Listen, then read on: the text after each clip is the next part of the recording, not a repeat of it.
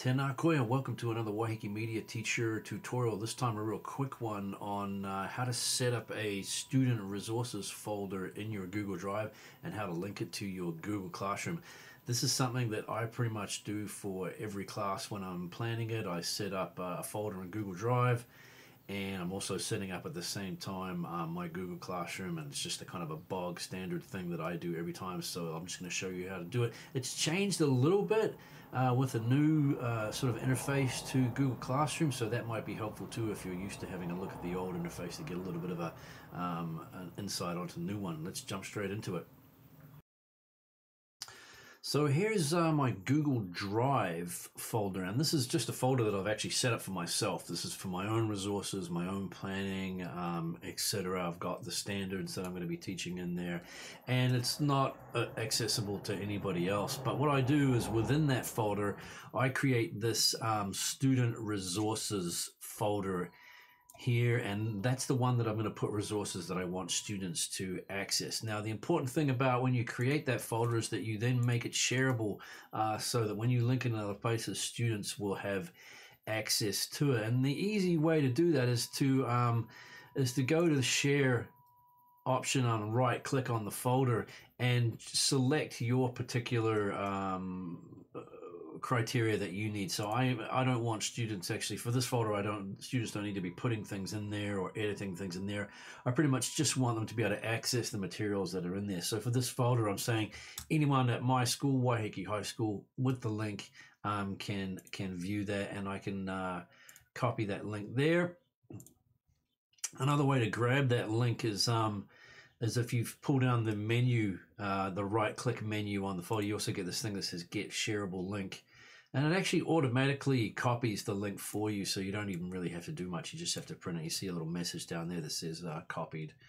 So that link that folder is now created, and it's shareable, and any folder that I create within that folder will also be shareable to students. So I've got a couple of internal folders inside that folder. I've got one for the external examination, where I'm starting to collect a few resources for them, and then I've got one of my units that I'm planning, and they need a few resources in there. So those folders created inside the shared folder also get the same permissions, so they should be accessible to students as well. So I've got my folder copied to my link. Now I'm going to jump over to the new looking Google Classroom and show you where to add that. Google Classroom has changed a little bit. It used to have kind of the about page, etc., when there was some links under there where you could put resources that were going to stick around for a long time, but they've changed it up now, and you now have these three streams, or three areas up the top, these three tabs and sections that you can work with. One is the stream, and that's kind of the Facebook sort of Twitter style stream where messages are appearing. Students may also leave comments, etc., and things that are going on a daily basis, links, etc., that are going on will appear. Also, any new assignments would show up in there. You've got this Classwork link, which we're going to talk about in a minute, and then you've got, I think this one existed before, the people one. This one shows you who the teachers are. You can now also, just out of curiosity, you can invite multiple teachers as well. And this is also where you would add your students. So this is the Classwork page, and this is where a lot of your activity as a teacher is going to go on. Now, the functionality that's now under this create button, it used to be under the stream area on the you may remember, on the right hand side, where you added assignments, messages, etc. But now a lot of this has been moved under this Classwork tab, and this is where you will create assignments, quizzes. This is a new function which jumps out to a Google form, so you can create a quiz for your class, and the marks are pulled into Classroom. You can ask the question style, but the one we're looking at is this material icon here. This is what we're going to use to add sort of resources to Google Classroom, and this is what I'm going to use to add the link to the folder that I've just created. So I'm going to hit material, and I'm going to give this a title. This is my student resources folder, and you have an optional description that you can add. I'm going to say a folder for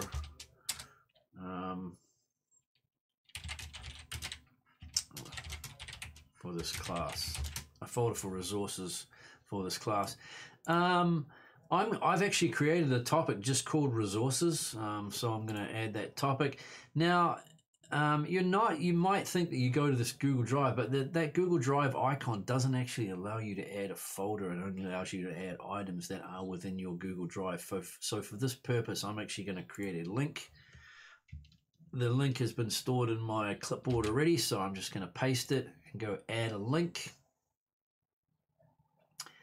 And then I'll post that. And there you go. I now have a link to a student resources folder, and hopefully if I click on that,